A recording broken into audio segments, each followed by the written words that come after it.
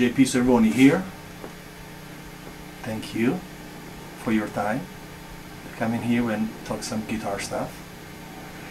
You know, I get a lot of questions about sounds, so I think we should invest a little bit of time to show my approach to getting quality sounds in a fast and cheap way.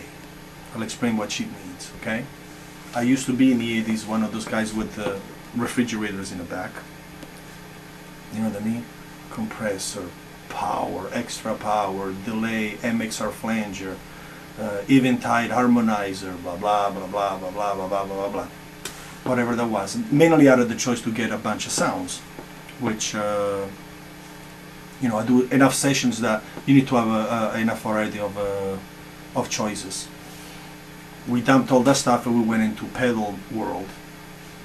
And I do have a big pedal board that I use a lot. And if you guys go to the exotic pedal site, I have a couple really nice videos showing off the RC and the BBE attached to my pedal board, and you'll see the pedal board that I use, which I like. I like it a lot. But got tired of it, going around, a lot of pedals, a lot of wires, all that stuff, and you know, carrying this bulky thing around, and it's on stage. A lot of time here in LA, if we go play small clubs like La Ville or the Big Potato or the Cozy's Blues Club, there's no space on stage, and people step all over your stuff and everything. So I got tired of the pedal board, and I said, well, how can I approach getting quality sounds with minimal equipment? And I have two solutions. One is what I have set up now, and it's fairly sophisticated. It looks simple, it's sophisticated in the approach. So let's do a tech explanation here.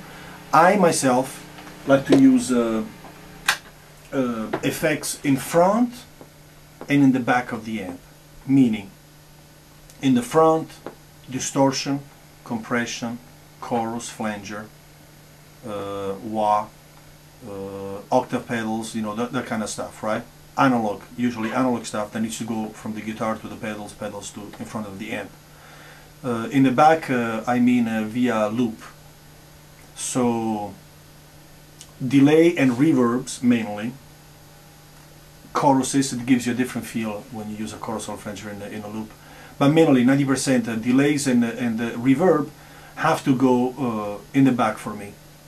It doesn't work when I have a delay pedal in the front. Just the pedal itself doesn't react the way I like to react.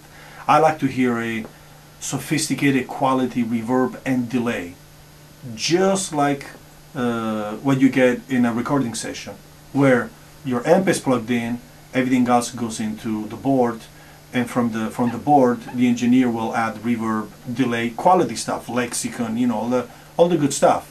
So I'm used to do the sound, and I like to play with that sound live as well. We used to do this with the refrigerator racks, stereo, 3 amps, and all that stuff. Board stiff to carry around all that stuff. I sold my semi, you know, to carry the stuff around. So when I scaled down to the pedal board that I was telling you, but then I scaled down even more, because there is a way to do it. And two separate ways to do it. The first way is where you see now. Maybe you can pen down and show him what I got. And simply, I only have, look at what I have. I have one pedal that has many pedals inside. This is an old GT5 Boss Roland pedal. It's got 128 pedals in, and I can set up myself via banks. Each bank has got 5 choices that I set up, and so I can scroll through these and I can have as many sounds as I want. Now I've only used maybe 10-15 things that are in front of me all the time, and the trick here, though, what is really cool using a pedal like this is the fact that this particular pedal allows me to make a split. I can split where I want my effects to go. So I'll tell the pedal to send me chorus, distortion, compression, whatever was in the front of the amp. Via extra cables, I go in the back into the loop and I get my delays. So that's pretty well the basic the basic idea of using many pedals all in one and getting a lot of sounds. And I'm going to show you the different sounds. I'll just show you what I have. You can do much more, but you'll get an idea from the 5-6 that I have set up.